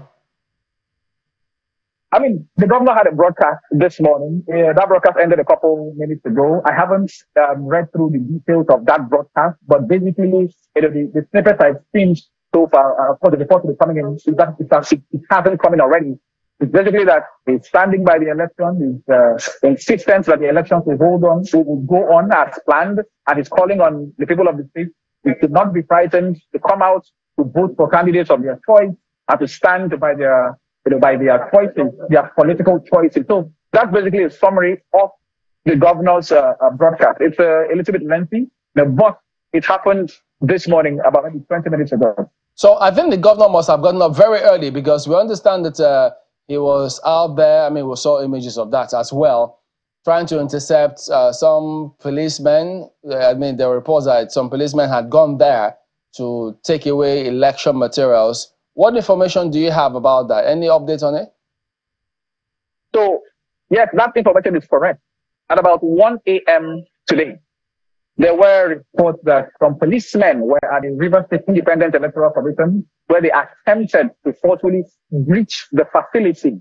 Now, the governor, alongside his loyalists, including the likes of the Chief of Staff, Edison Hien, Victor Okojumbo, Tokari Goodboy, Awajia Abiyangi, these are loyalists of the governor. They came there and they successfully, ejected those policemen who tried to force their way into the facility. That happened at about 1 a.m. today. And immediately afterwards, they mobilized their people, their loyalists, who are there keeping watch. I was there earlier this morning. They have canopies blocking one side of Aba Road, directly in front of the Rivers State Independent Electoral Commission office, which is, interestingly, almost opposite to the 6th Division Nigerian Army headquarters. It's just directly opposite there. And they've been singing, dancing, chanting, keeping watch. I spoke to one or two of them while I was there, and they said they don't trust the police. So they are here to protect rejects by themselves and to make sure that nobody takes them unawares. So that is happening right now as we speak. How is that going to play out? It'll be interesting to see how that plays out, because we know that even for the other states that have conducted local government elections, usually the police is there to provide security. Does Rivers State have any other security outfit that can fill that role if the police is not wanted? So now we're leaving the realm of facts to the realm of conjecture. Yes, indeed, Rivers State has other security agencies. There is the Nigerian Security and Civil Defense Corps. There is the Nigerian Army who are there. I saw soldiers there as well. There is the EFCC, there is the Immigration Service, there is Customs, and then there is the Neighborhood Watch and OSPAC, which are the local vigilantes. I say this because the chairman of the Rivers State Independent Electoral Commission, came out to say that the police is not the only security agency that can provide security for this election. And that if the police do not provide security for them, then they will resort to looking for other security agencies to provide security. So he did not specify which security agency they would be using, but it's safe to say there is no love lost at this moment between the police and RISEC. So the thing about that is this: the atmosphere there at the moment is tense, and I think it will be tomorrow, because the governor coming out by that time in the morning, and of course, he had these hangers on who were also at least towing the line, the narrative of what he was saying. He was talking tough. And then you just told us now that the Rivers PDP themselves also asking their members to go out there and oppose it. So you're going to have two sets of people, those who wanted to hold and those who will oppose. And now we don't know what happens at that point in time. So how is this going to play out? Because even you have to be careful on that day as well. I mean, I have to be even careful today because I was physically attacked myself when I got there. I was saved by a very good boy who is a member of the assembly, loyal to the governor. So I already understand the tension. I have physically felt it myself. And you can only imagine what is going to happen tomorrow if the tension escalates, beyond the level where it's at the moment. Now, yes, indeed, the people at the Rivers State Independent Electoral Commission this year are chanting, election must hold, election must hold, election must hold. They are determined to make sure that election holds. They are, however, matched by those on this other side who are insisting that the elections will not hold. So it's a battle of wills right now. They say they have a court judgment. We have seen that from the Federal High Court. This other side say they have a court judgment from the Rivers State High Court, and that is the one they are going to be going ahead with. Now, it boils down to the voter who wants to come out and vote tomorrow. All these are going to be adding to a level of tension here. Can they come out to vote, assuming without considering the election goes ahead as planned? This is a question in the minds of the voters. And this morning, after now, I'll probably be sampling the opinions of people on the streets of Port Harcourt to find out whether or not this political tension is affecting them mentally with regards to the fear of coming out to vote tomorrow. Timberlake. All right. Thank you very much indeed, Charles. And do stay safe, as we will always tell you. Thank you. Thank you very much. Yeah, I think there'll be a number of scenarios that'll play out tomorrow. Mm-hmm. You'll have those two groups who will be there. Mm-hmm. Of course, they'll be there with their thugs, so you should know. And then a lot of voters will not be out there to vote. And then very likely, you may have security personnel who will come there, and then in the interest of saying we're trying to maintain the peace, there might be tear gas, and then they might disrupt the process. And then, the governor has said there will be results.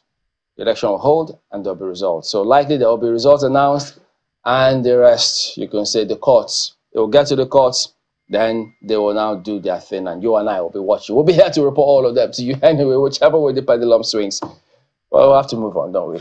I don't know. My body already, I feel a bit of tension already just listening to Charles Oporum give the situation report in Rivers State. And it's interesting, all of this is happening in the week that we've celebrated Nigeria's 64th independence. Is this what we really want to be celebrating? Is this how we're showing that we're maturing as a country?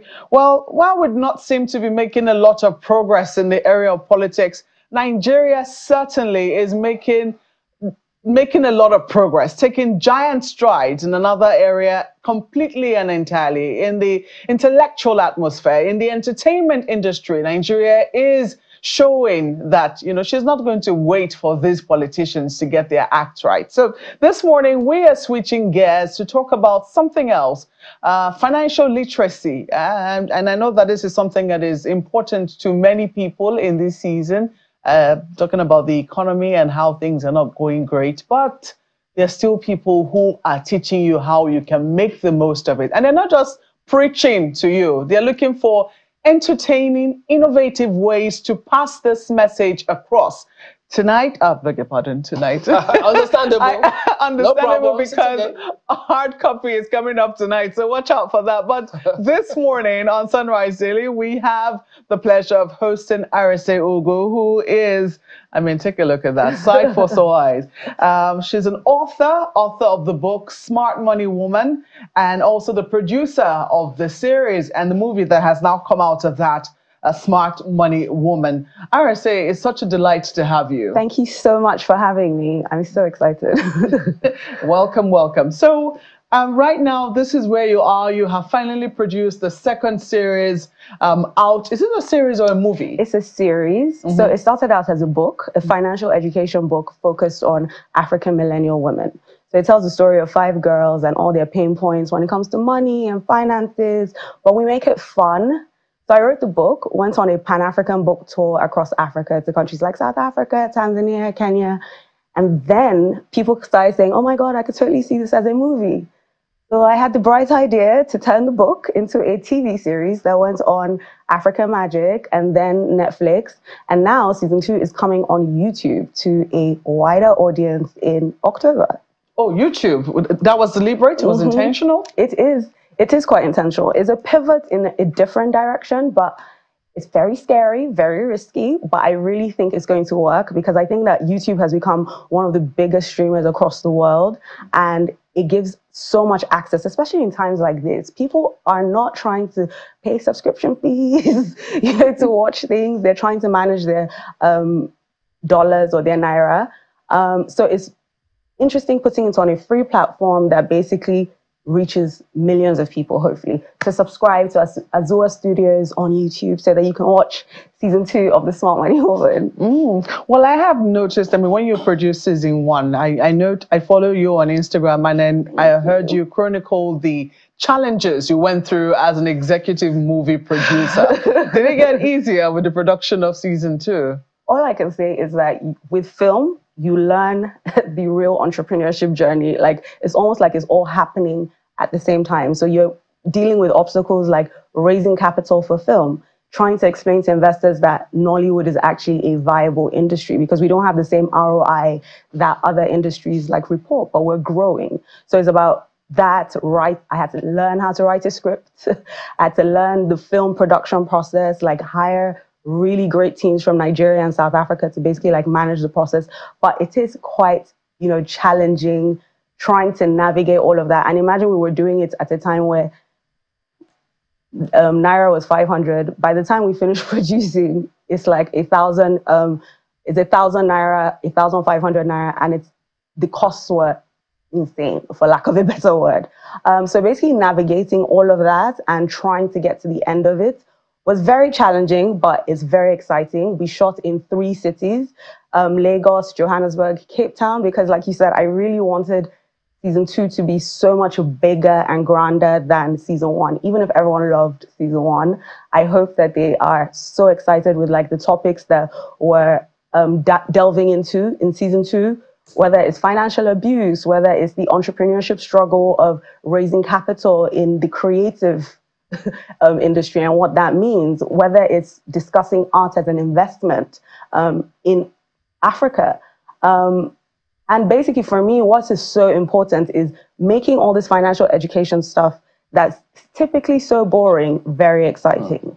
So could you tell us, what kind of reception did you get? I mean, I know you spoke a little bit about producing the movie. Yeah. But what kind of reception? How did they receive this? The responses you got? Oh my God. When it came out on Netflix in 2021, we were in the top 10 for over 12 weeks.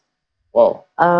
And I loved like the response. You'd think that it's because it's such an unlikely idea. Yeah. Financial education as a film or as a series, I promise you, it was so tough to sell the idea. But I love that the audience loved it. And specifically because the characters are African. It's not just like theoretical stuff. It's putting their pain points in context. It's saying, actually, I can see myself in Adesoa. I can see myself in Lara. My older sister went through what Zuri went through. Whether it's men or women, people really responded to seeing basically relatable stories through the characters. So, because I mean, when you talk about financial literacy, people will think, okay, what do I have to do? Okay, fine, I get this message. They think they can get it in just one fell swoop.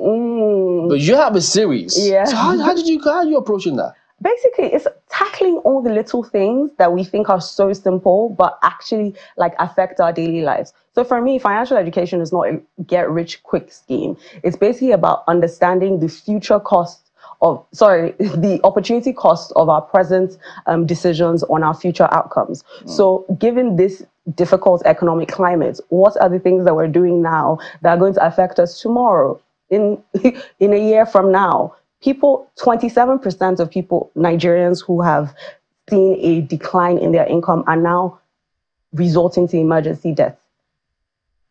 As long as we know that we have to survive and all of that, it's quite important for us to have these financial literacy conversations so that we understand that, yes, debt can be used for survival, but we know how to manage it in the context of our own like limited resources. Thinking about how to basically make financial decisions. What kind of investment decisions should I be making in my own particular, situation. So basically things like that. I mean, I know that sometimes people, humans are emotional, of course, but did you get any response in the area? For instance, see people tell you, look, if I have to imbibe and operationalize some of the policies and principles that you are putting out there, people may perceive such persons as being quote unquote wicked and not very realistic, but you're just being, listen, I need to just shut out my need for my greed or wants, all of those things. You have to be realistic. It's interesting, right? Because things like that were very previously taboo topics, like wills. I'd have people say, oh my God, I tried to talk to my dad about a will years ago, and he's like, do you want to kill me? But after we watched that series together, he's now having more conversations about, oh, actually, let's talk about this. What does my will look like? So what I love the most is how it's sparking conversation, it's sparking debates. I don't know everything. Everything that I'm putting in my book is basically strategies that I've learned from other people, I've garnered from life experience and all of that. I love that it is so relatable, but I think that the most important thing that this work has done is sparked conversations, sparked debates about important topics, and we're all basically learning from each other, because the more we have less shame about, whoa, I'm broke. The more we have less shame about how much are you earning? How did you negotiate your salary? Things get better. I think things get better when we have conversations about it. Well, I think my colleague usually talks about culture eating certain things for lunch. So let's see how this plays out. Go ahead, Ayo. Well, maybe there's a culture around this money, I guess, that, she's going to have to tell us. But there's something that you said earlier that you said it kind of in passing. And I just stopped right there. We hear about drug abuse. We hear about sexual abuse. Financial abuse will be strange to some people. What could that mean? Seeing how it actually... It's interesting how it basically plays out in different forms, whether it's religious financial abuse, whether it's financial abuse in marriages, that firstborn syndrome. I just saw something on Twitter now saying first daughter to first daughter, like give yourselves advice. But the financial abuse that we don't talk about that is also like culturally motivated because of the parts of the world that we're in. So what exactly is the talk around that, financial abuse? Chamberlain, you see, culture comes to play. So what exactly is this financial abuse about for those who have no idea what you're talking about? So one of the characters in the show, called Lara, is an oil and gas executive. She earns a lot of money and she has a huge family, but she's the breadwinner of her family. Her mom is a widow, she has siblings, and basically no matter how much money she makes, the cost burden of taking care of her family is a lot of pressure on her. And it's that sort of situation where no one wants to hear you don't have money. You work in an oil and gas, company. But if your income is here and your expenses are here, you're just as broke as the person who earns less than you. And we're not talking enough about teaching families, okay, how do I teach the people around me how to fish, so that they're not completely dependent on me? Because if I don't put my own oxygen mask on and I fall or I lose my job or my business doesn't go well, who looks after them? So having those conversations about putting in the book, I give an example of maybe the idea of putting money in a pot and holding everybody accountable for, if you borrow money from the family pot, you have to put it back. Otherwise, the next person is not going to have, access to it. So basically just trying to make better decisions that are more sustainable, that don't guilt you into doing things today, that puts everybody under pressure tomorrow. Well, it's a very interesting dynamic, this thing, and I don't even know how you're able to cut it, because economics is boring for some people. Even though it impacts a huge part of our lives, economics is boring. Talked about financial literacy, and it's also boring, even though it impacts our lives directly. I saw a clip where Mr. Femi Otedola was talking about the fact that, he started out very, very young at age 6 and all of that. In what way do you think this series you've made can help people to adopt some of the initiative, the strategies that have been taught, even to the little kids around them? Oh my God, I think that the series has done exactly that. By the time you put Osasi Godaro, Inidima, Tony Tones, Timini Eggleston in a show, that it's going to be very sexy, very fun, very exciting. But you're also, with season 1, what I loved was that people really learned and they were teaching each other. Or if you go on YouTube, you'll see people who started their own book clubs or started their own basic communities based off of the book. It has nothing to do with me. It's how people related to the characters and the strategies that were in the book. I get emails every day saying, oh my God, I started budgeting better, or I bought land, or I've started having more financial conversations with my friends, because women typically will talk about balancing being a wife and a mother, but we won't talk about our bottom lines. We won't talk about how we're reducing our cost burdens. We won't share strategies about like investment, conversations. And I love that this is sparking that kind of change where it's cool to talk about your finances. I'll ask this last one. With you, RSA, your book. Okay, just for a second. I'll ask this question. I know it's a woman-to-woman thing. No problem. But there's this clip that I saw by a woman, by the way, who said when a lady is broke, she goes to her man. Your mother is broke, goes to the son and all. Who does the man go to? So you made one for series for women now. Who's going to make one for men? Or isn't there something for men to learn from? What is so interesting? You know what's so interesting? I love that Nigerian men are, made to be the providers and all of that. But I think that if we actually really look at the statistics, there are a lot of women who are supporting their homes. They're just not vocal about it. Nigerian women are supportive, very financially supportive of their husbands. And I think that if we're being honest, we'll look into many marriages and see how they're sharing the costs. They're sharing the investments. They're sharing the assets. So I think it's a misconception that men don't have people to lean on, especially in marriage. Especially in marriage. That's the key word. Single men will be wondering, well, what about us? Who looks after us? But hey, if you're single, you chose to be single, or maybe you didn't choose. But what I like, and what has been very interesting in the journey of producing Smart Money Woman, is that you've been doing it in an economy where, things have changed drastically, and you've had to leave out the lessons which you're teaching others. So how has that worked out for you? Looking at Nigeria today and Nigeria when you wrote the book, just a very recent Nigeria, especially in terms of the economy. And I know it's not just Nigeria. I know a lot of, economies are also grappling, but looking at our own current circumstance, what advice would you be giving to young people, entrepreneurs, especially in this season? With food inflation at 40%, astronomical rise in fuel costs, I feel like it's difficult to give any advice. We don't know what is going to happen. But I think that financial literacy or financial education gives us the tools to be able to navigate this. So for me, the biggest thing now is having clarity about where my money is going. I've gone from spending 12K a week for petrol in my car to 80K. How do you navigate that? That's not something that you see coming, but it's about seeing, okay, where is it all going now? And how do I cut costs in the places that I can cut costs? And how do I increase my income despite all the difficult economic talk? It's tough. I think rich or poor, we're all feeling the pinch. The cost of living is costing. So I got one question more for you. I mean, what is the big picture? What do you see? What do you want to achieve at the end of the day with this? Oh my God, I want Smart Money to be a Pan-African brand on a global stage. I want our stories to tell a different story about African women. I think that right now, Africa, when you think about Nigeria, we're always selling the poverty story, the corruption story, but there are nuances to how we live. They're more cosmopolitan women. They're more intelligent women. It's not just, oh, we don't have anything in Africa. We have so much talent. And I want us to showcase that. I think that film is a very powerful tool for changing narratives and perspectives and, culture.